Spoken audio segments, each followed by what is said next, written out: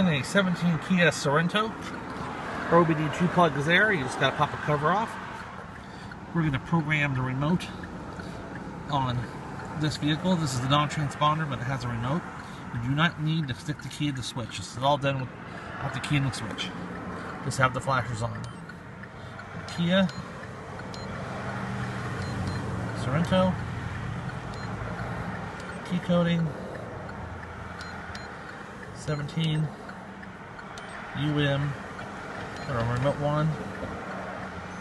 You gotta do other remotes at the same time. Okay. Press the button. There's that one. Guess we're gonna do another one. Then we're done. We unhook. Turn the flashers off. Press our buttons. They work. They work. All finished.